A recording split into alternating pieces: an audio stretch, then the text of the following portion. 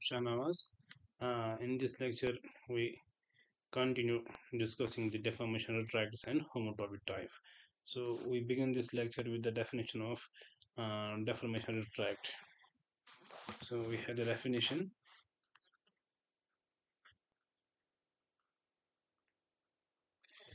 Uh, Let us consider a subspace, say A of a space X.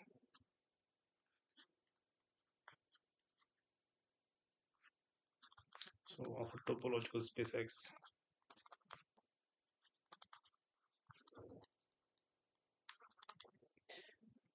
We say A is a deformation retract of what we call, X.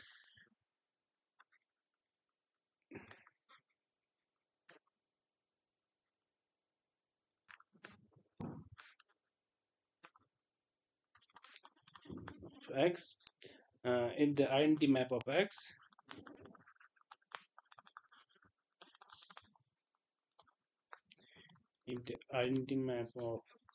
X is homotopic to a map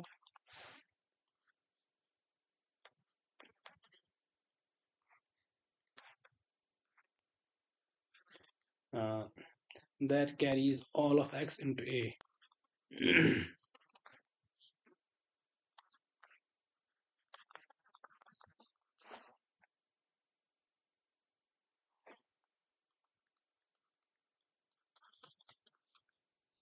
Such that each point of A remains fixed during the homotopy.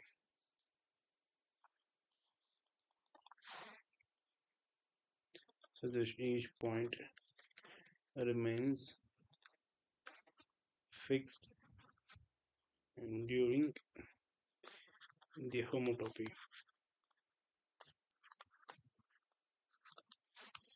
So in other words, if we consider R to be a retract, so if R from X to A be a retraction,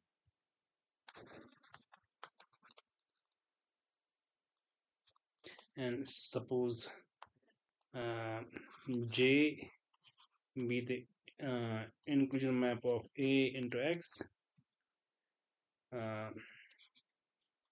This is the inclusion map.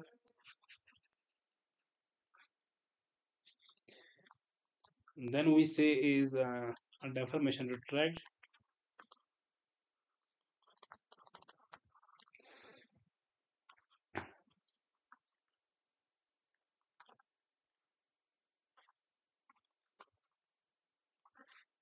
of X if the identity map of X is homotopic to the map J composite R.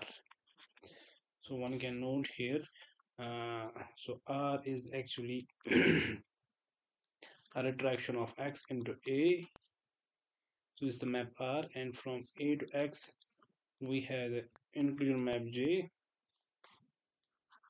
So this is a map J composite R. So if this map is homotopic to the map, the identity map on X, then we say this X is a deformation retract of A. that is if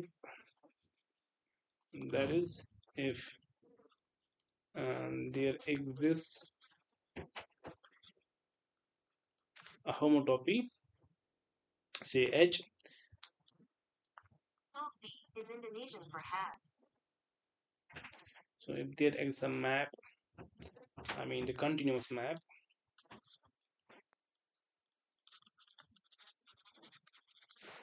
say H from space X times interval 0 1 to X, such that when we restrict H to the point 0, we get the identity map on X. So this is same as ID of X, which is X. So this is true for all X in X, and H of x1. So this has to be the map, and J composite R of x1 can note here J composite R of x. So this takes every x in x to uh, the subspace A. One can note here, if we take an element A in A, then this map H takes A to A. So note that for all A in A, we have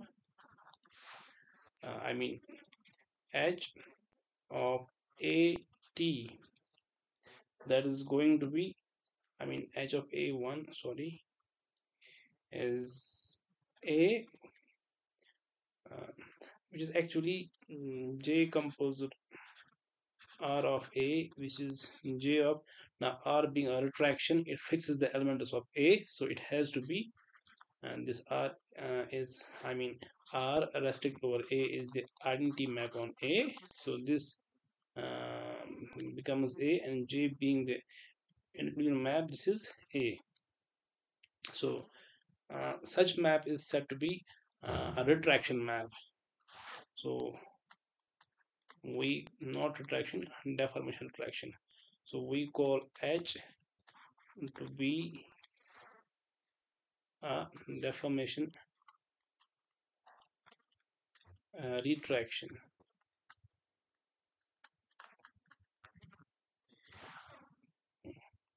Let us give an example of a deformation retraction. So we have example first. So let us suppose B, so let B denote the Z axis in R3. Z axis in R3. So this is the three-dimensional space. Now consider the space. Consider the space of all points in R3 which are not in the which do not lie on z-axis. So then this space, I mean this puncture, I mean then the puncture plane R2 minus the point 0 0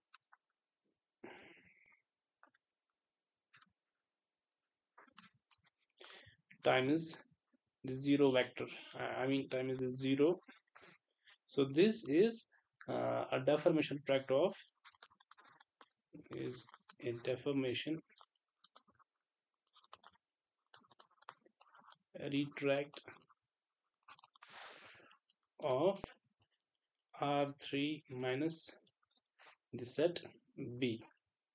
So for these two spaces to be, I mean for the space for this space to be a deformation tract of this thing, we must have a homotopy from this space to this space. I mean, so define. So one can note here this is a subspace of this space here. So note that the space R2 minus the point 0 0 times the zero vector. So this is a subspace of the space R3 set minus B. Now we define a map, say H from R3. So in this case, this is a space X and this is a space A. So we have to define the map H from X cross the interval 0 1 to X, which is R3 minus B. So we define this map as H takes a point here. Let us call that point to be the point XYZ, and let us take T in the interval 0 1. So it takes this, I mean, it takes this ordered pair to the pair to the tree tuple X, Y, and for Z we have 1 minus T Z. So this is our map. So one can note here H is a continuous map. So clearly H is a continuous map.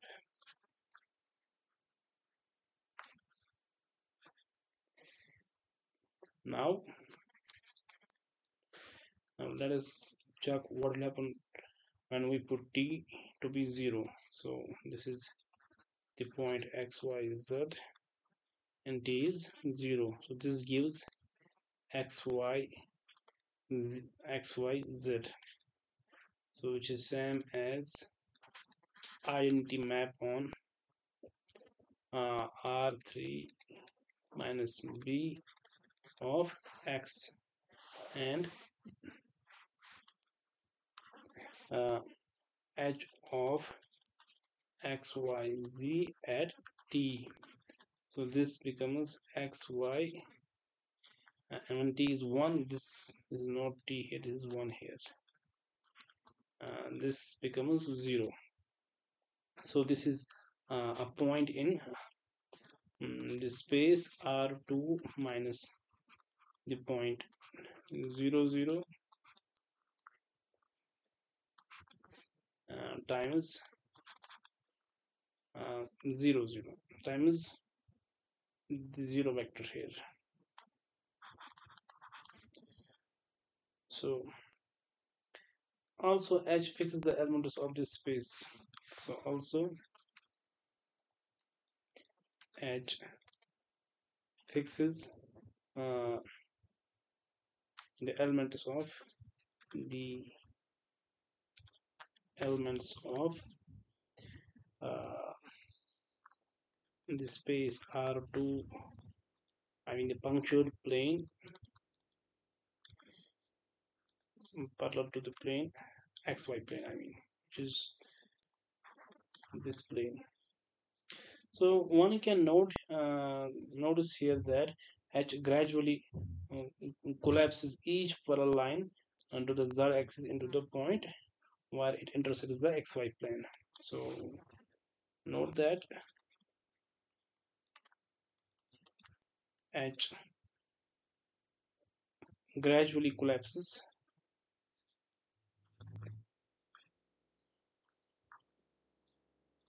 uh, each parallel line into Z axis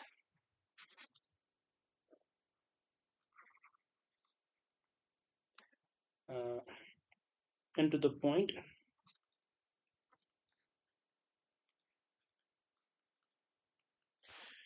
where it intersects the XY plane.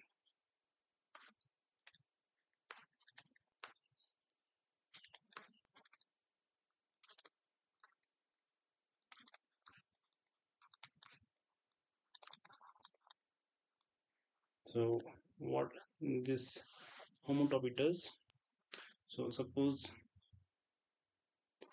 this is our coordinate system. So this is the x-axis, this is y-axis, and we have to remove the z-axis. So it is better to draw this axis as a dashed line. So what it does, so if this is the xy plane here,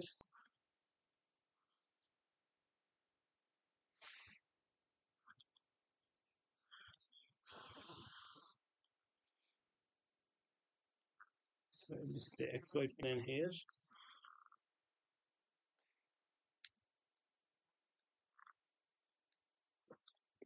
What it does. So if we take any, so this is the xy plane inside R3. So since this point is not there, so it is better to draw a hole there. So this is the space R2 minus the origin times the zero vector. So this is this space here. Now what it does, it takes any line uh, which I mean it takes any line which is, so this line over here, so this is L, so the L is mm, this is to z axis, so it takes this line over here, it collapses this line down to this point. So this is the point where this line intersects the this plane, which is the xy plane, but this point being removed. So we have one more example here. So if we consider doubly punctured plane, so we have example 2 here. So consider the doubly punctured plane, I mean a plane where we have removed 2 points. So consider R2, let us erase this first, R2 minus this set PQ, where P and Q are 2 points in R2 and they are not equal. So it is called the doubly punctured plane. So we uh, claim that it is, this space, the figure 8 is a deformation retract of this space. These two figures have same homotopy. So then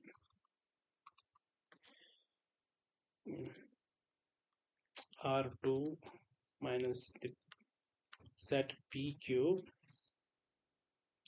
uh,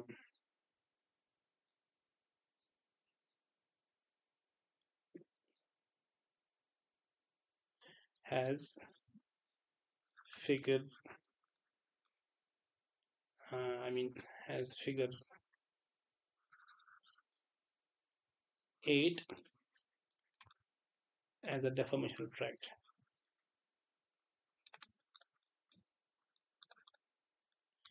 So it is, I mean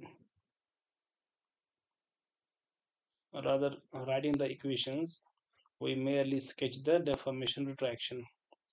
So it is a 3-stage deformation and indicated in the picture, in this picture which we have over here. So this is the picture over here. So this is the uh, plane R2 minus the points P and Q. So this is the infinite plane where each and these 2 points, they are being removed from the plane. So what we do, we take all the points lying in this line over here. So we take these points on this circle. So this line, it goes down to this point. So all the lines goes to the boundary of this circle. So then this figure over here, this becomes like this. Now so we have only, I mean we have only this portion over here. So Now we have only this portion over here, which is given below. Now what we do, we take these lines and we take the all the points on this arrow to this point over here. Similarly, all the lines on this line to this point. So what we get, we get this figure over here. And finally, what we do, so we take these pointers on, I mean the pointers on this line to this point over here. Similarly, we do same thing over here. We take all the pointers on this arrow to this point over here. So finally it becomes the figure, the inverted figure 8. So in this figure over here, this is a deformation retractor of this W punctured plane.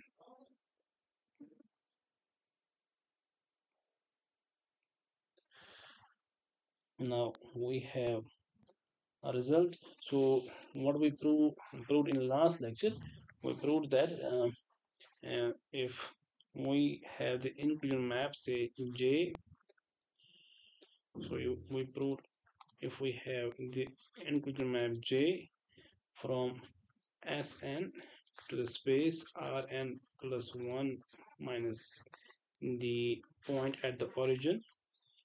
So this map induces an isomorphism J star between the fundamental groups. Between the fundamental group of Sn and the fundamental group of Rn plus 1 minus 0.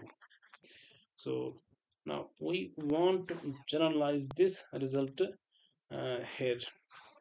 So we have this theorem over here. So it states that, so we have a theorem. So let A be an deformation retract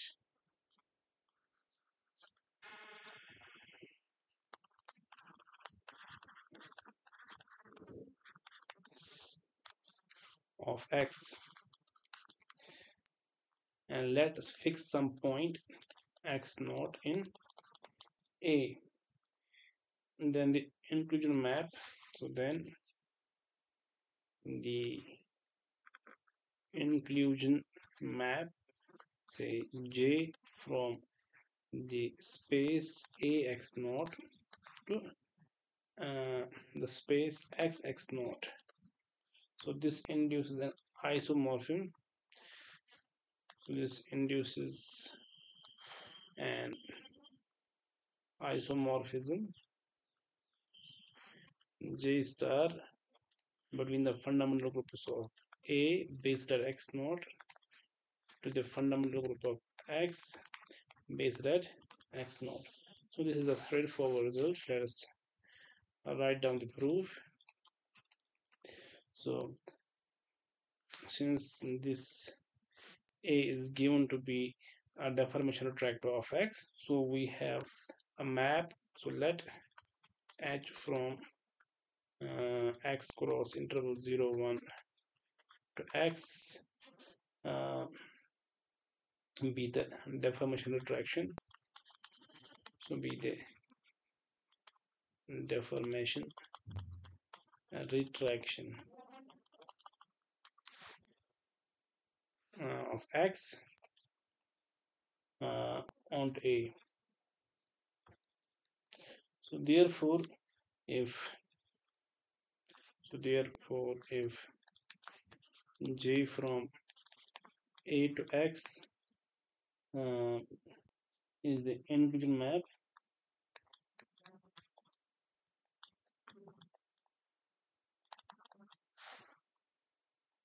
and R from X to A be a retraction, then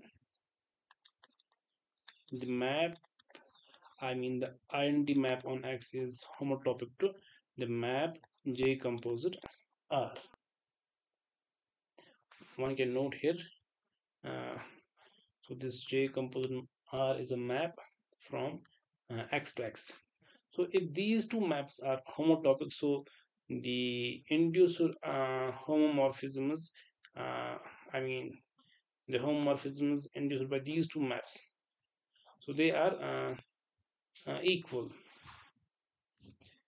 So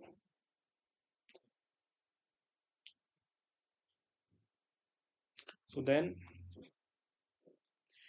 the induced homomorphism,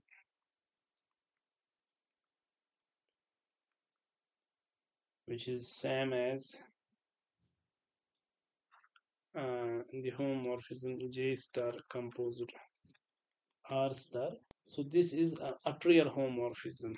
So this is uh, a trivial homomorphism. I mean, this is bijective, and hence this being bijective implies this J star is surjective, and hence J star is a surjective, i.e., it is the epimorphism.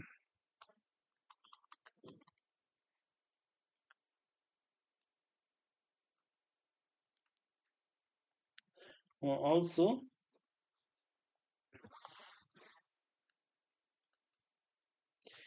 the map, say, I mean the map R composite J. So this is the map from A to A is same as the identity map on A is same as the identity map on A, i.e. R composite J is identity on A, since R composite J of A is R of A, and R A being an element of A, R acts as an identity map on A, so this becomes A for all A in A. So if these two maps are equal, therefore the induced homomorphism by this map is also trivial. So therefore the homomorphism R star R composite J star, which is the homomorphism R star composite J star, is also trivial. So this gives I mean this gives I mean this shows that J star is injective. So over here we proved J star is surjective, and over here we proved J star is injective. Hence this proves that, so hence the inclusion map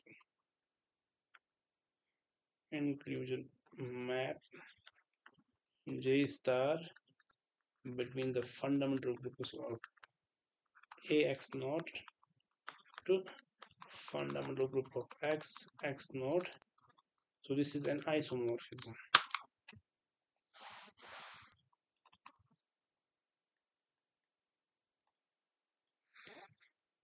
So this proves the result. Now we have already stated the definition of homotopy equivalence. I mean, so let us recall that definition.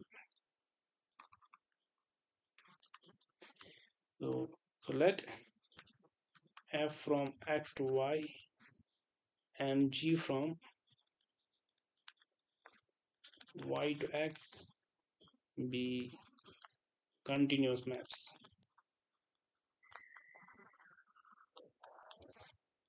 Suppose that the map, suppose that the map, say, I mean, say G composite F, which will be a map from X to X, is homotopic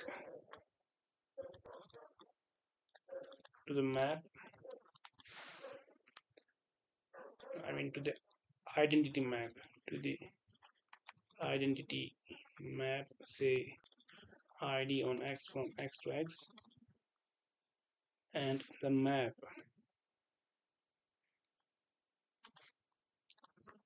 say f composite g, which is a map from y to y, is homotopic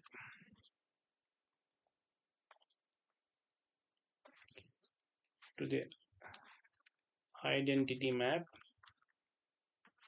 say id y from y to y. Then we say the maps f and g are homotopy equivalences. So then the maps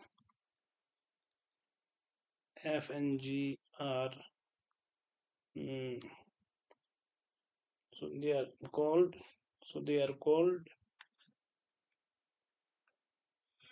homotopy equivalences. And we have proved in one of the previous lectures that this homotopy equivalence is actually an equivalence relation. Now it is straightforward to show that. I mean, uh, I mean, uh, if two spaces are homotopy equivalent. So in this case, I forgot to mention over here. So in this case, x and y are called homotopy equivalent, which means that uh, they have the same homotopy. So and hence, and we say x and y are of same homotopy type.